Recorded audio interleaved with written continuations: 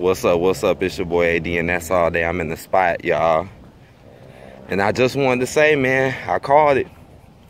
I called it in my last Extreme Rules video. I called what was gonna happen between Sasha Banks and Bianca Belair. I called it. I said it. I said, watch out for what happens on Extreme Rules. Watch how we gonna have to watch not Becky, but Bianca and Sasha tear each other apart. I said, watch that happen and show us shit. The first main event match on SmackDown yesterday, where I still got my review coming. The first main event match on SmackDown yesterday was fucking them two against each other, while Becky just sits on the sideline and interferes when she wants to for no reason, and gets to hold the title.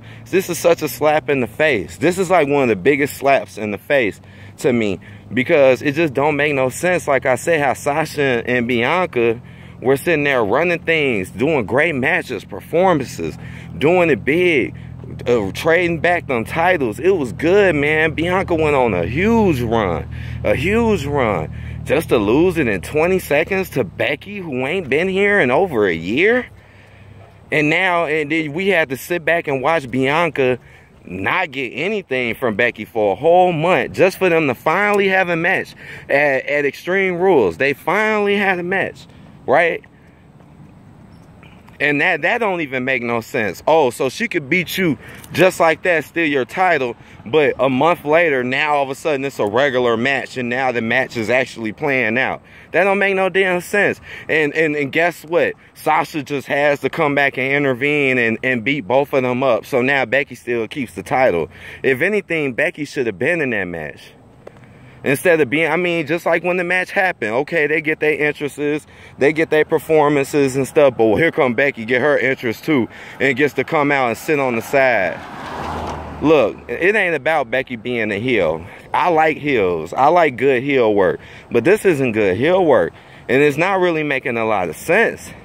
And the whole point of this video was to say I called it. And something else I said, I was like, watch how they fight it out for a whole month. I said you might get lucky to see Becky in something, but watch how they probably won't even exchange the titles at the next pay-per-view. Watch.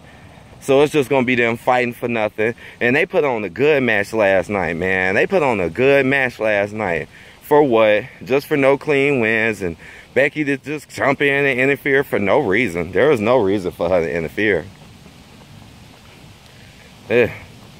I called it though. I called it. I said it, and when I seen that yesterday on SmackDown, I'm like, oh shit.